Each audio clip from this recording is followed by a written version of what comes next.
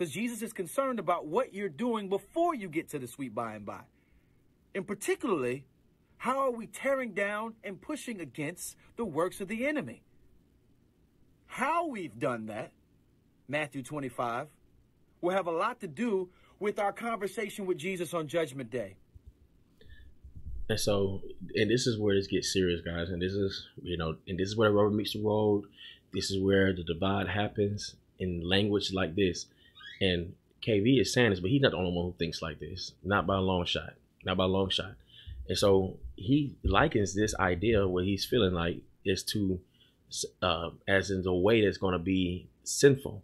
He's basically saying this is a sin. Like, how we respond to these issues and how we deal with these issues could be the difference between sinning against God and not sinning against God, because we're going to have to answer for it on Judgment Day. And he mentioned Matthew 25.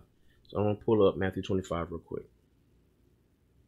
And he doesn't give us the verse that he's referring to, but Matthew 25. And, like I like to do here on Prescribed Truth, if somebody don't want to give me a verse that we can actually look at the context, we're going to have to go through the whole chapter. And that's why I just want to break this up, because we want to give context. And so he mentions Matthew 25 as something relevant to this issue, And so let me play that again. Tearing down and pushing against the works of the enemy. How we've done that, Matthew 25. Okay, so saying is that we're supposed to have been tearing down these works of the enemy. And I do like how he said how, Jesus is concerned with what we do while we're here, not just when we get to the sweet by and by, as he said. I would agree with him in that sense. Like, we will have to give an account for everything that we've said, done, or thought of when we stand before the Lord. Every idle word that we've spoken, we're going to have to give an answer for, So I definitely agree with that. As believers, this is the case. As a matter of fact, it's everybody, the whole world. We're all going to have to give an account before the Lord. No matter if you believed in him or not, we're all going to stand and give an account of our life, So I agree with him in that, But he says we're supposed to tear down strongholds, and how we've done that. And he, in references Matthew 25, is basically going to, say a lot concerning when we stand before the Lord on Judgment Day. All right.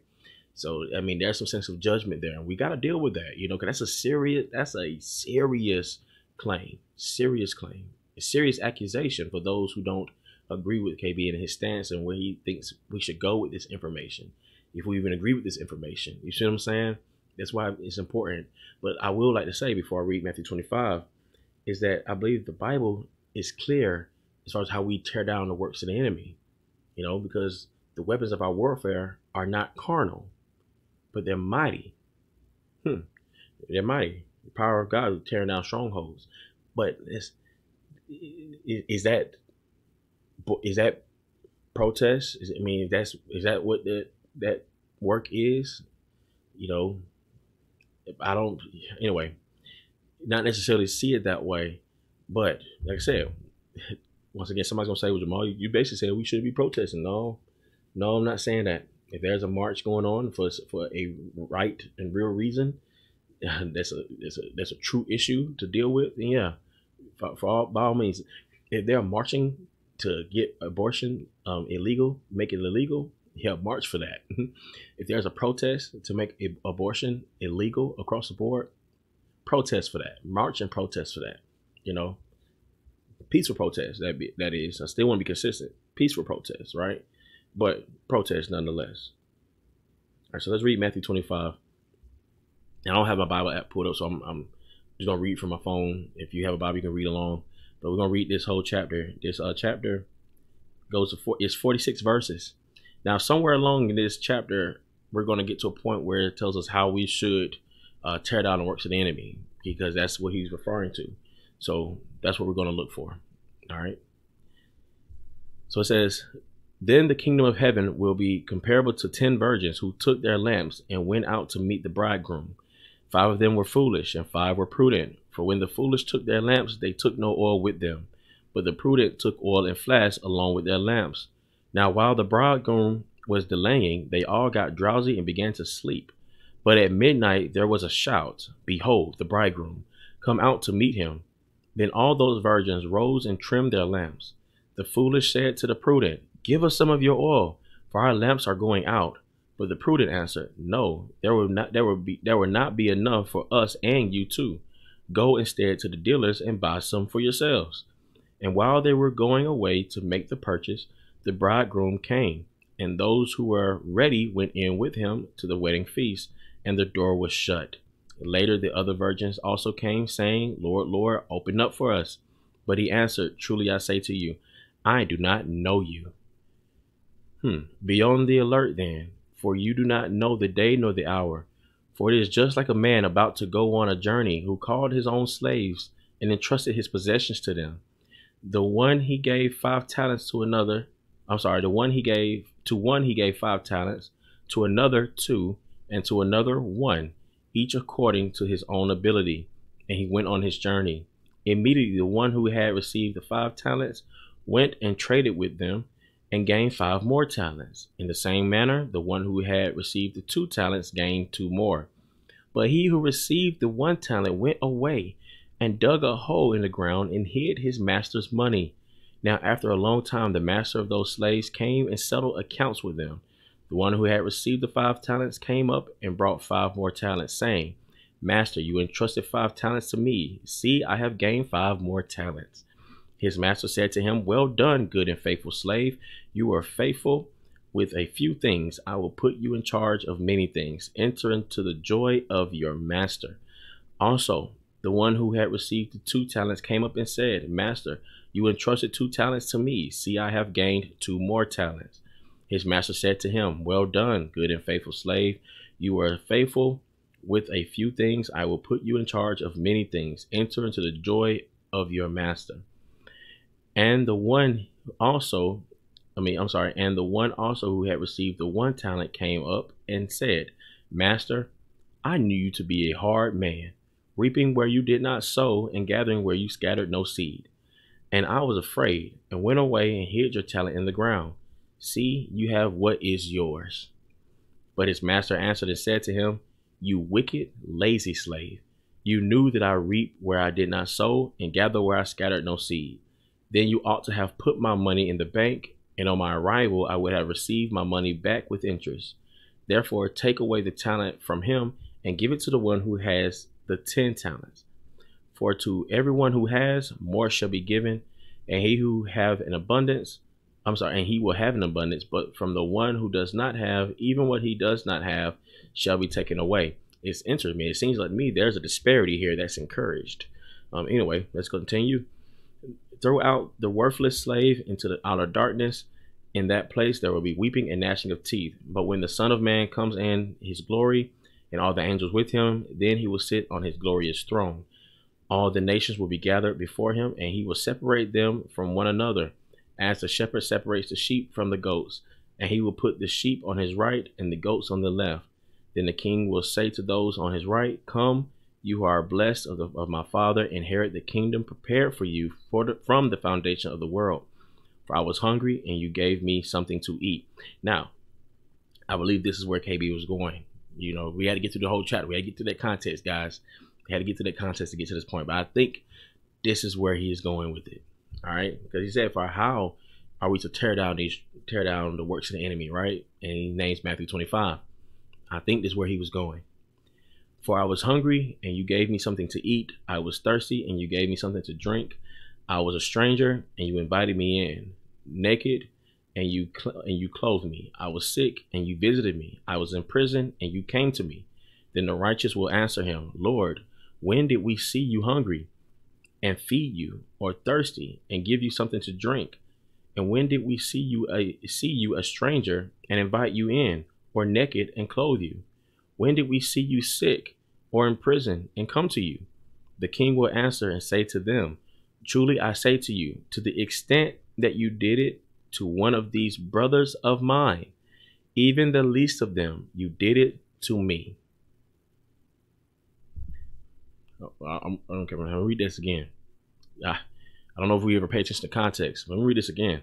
The king will answer and say to them, Truly I say to you, to the extent that you did it to one of these brothers of mine, even the least of them, you did it to me.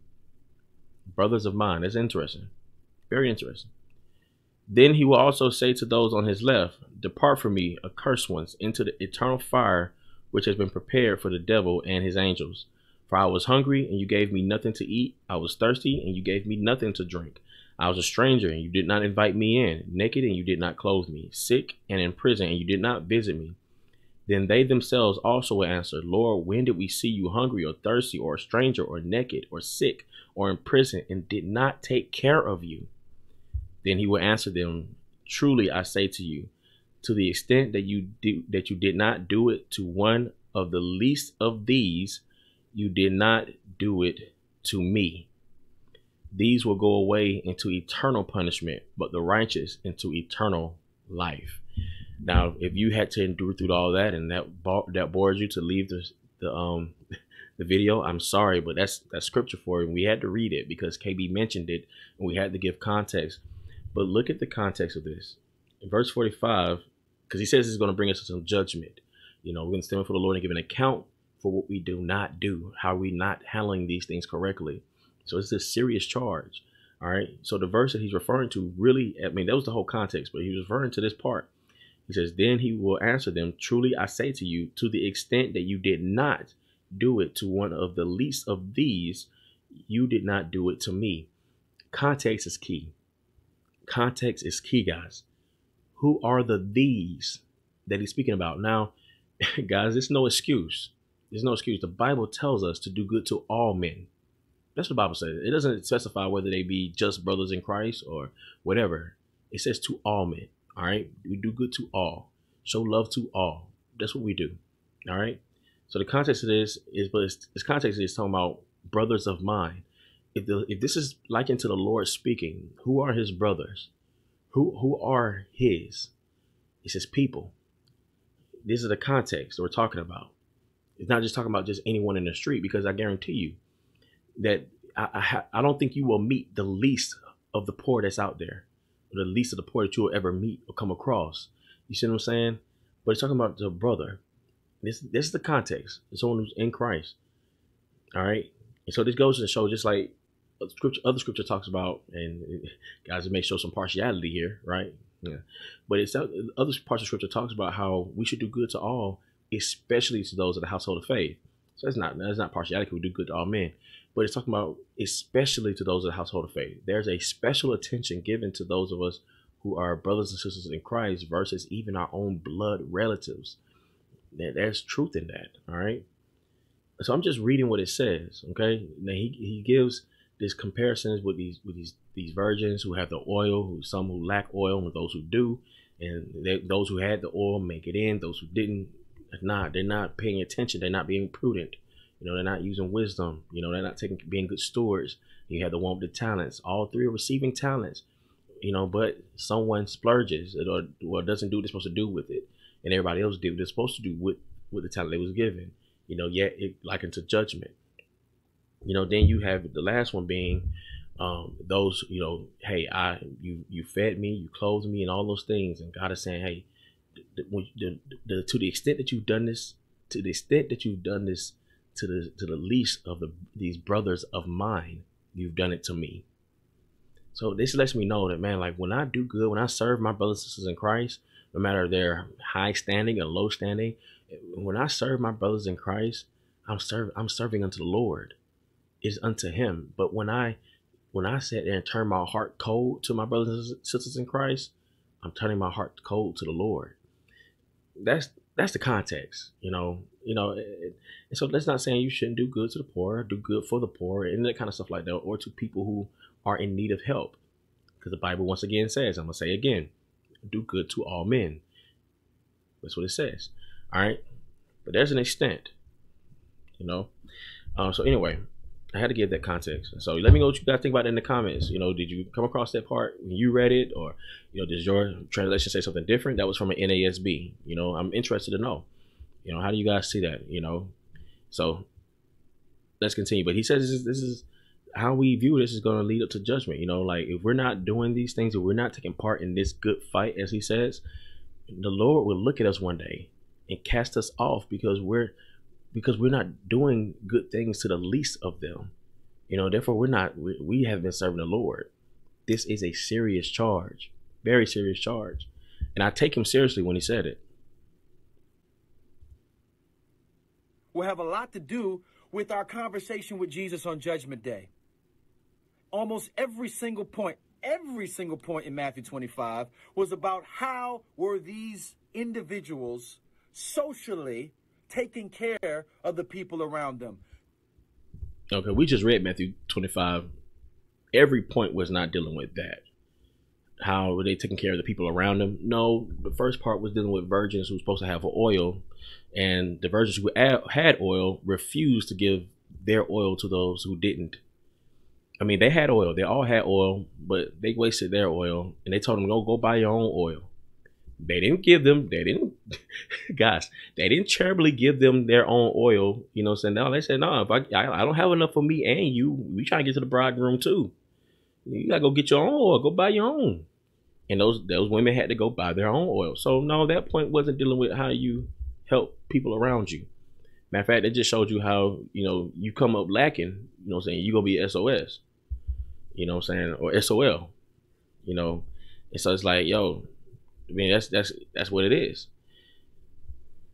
So anyway, and then the talents, that had nothing to do with, I mean, that he said every single point. I'm just going with what KB said. He said every single point in Matthew 25. I don't know. Maybe he just talking. Maybe he misspoke. But every single point in Matthew 25 was not dealing with that. The other part we read, dealing with the talents, that wasn't how you should take care of people around you. One had the 5 talents. What he did, he went and traded.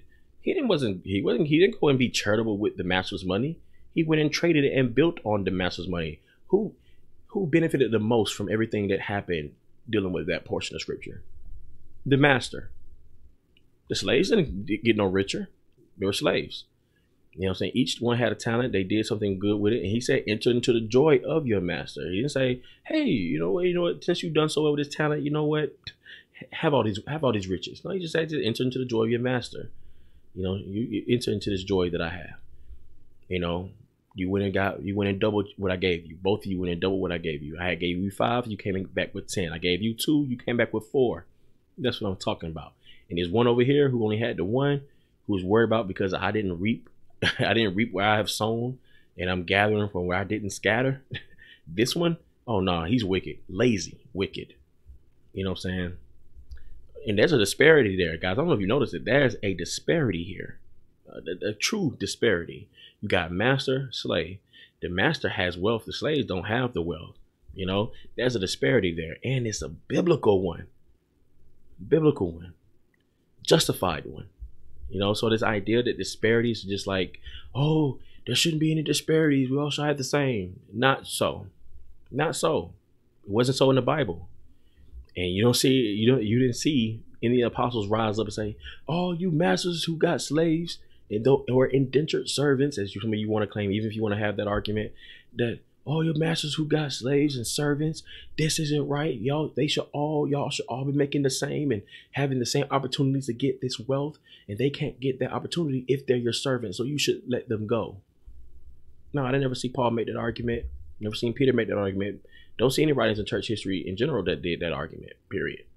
Don't see that was a fight. I don't see that was being a good fight back then. Those disparities, So anyway, I mean, guys, no, that point wasn't dealing with how you should help those around you. Now, the last portion that we did read has something to do with serving other people. But serving who? Serving who? Just in the context of what we read, And so I know some of you guys who are on the social side will say, well, see, the Bible says we're supposed to do this and do that. No, but let's look at this verse. He said that every point points to how we should do for other people. Well, in that portion of scripture, that last portion of scripture dealing with, when you've done this stuff for the least of these brothers of mine, you've done one to me. Well, we got to ask the question, who are the brothers of the master? Who are the brothers of the master? That's an affectionate term. Who are they? Who is Jesus speaking about? There's a reason why he said it. And it makes sense because doesn't that go along with John? 1 John? 1 John says, how can you say you love Christ but then hate your brother? I mean, that's what John says. I mean, I see some connection there in scripture. If you say you love Christ, yet hate your brother, you're not truly a follower of Christ. And then Jesus say also that they will know the world will know who are mine by the love that you show one to another. He didn't say they'll know who are mine based on the love that you show to the world. No, he said they would know who are mine by the love that you show one to another. All right. There's reasons to that. And see, there's connections. So that's what I'm saying. When you have a faulty premise, once again, a faulty premise, everything else that flows after that is crap. It's crap. The use of this verse taken wildly out of context. Wildly out of context. And so now he had a bad premise, and he's stacking on that bad premise with bad arguments. And then saying that we're going to be judged. That God is going to judge us for not doing how he thinks that scripture talks about. And that's serious. That's very serious.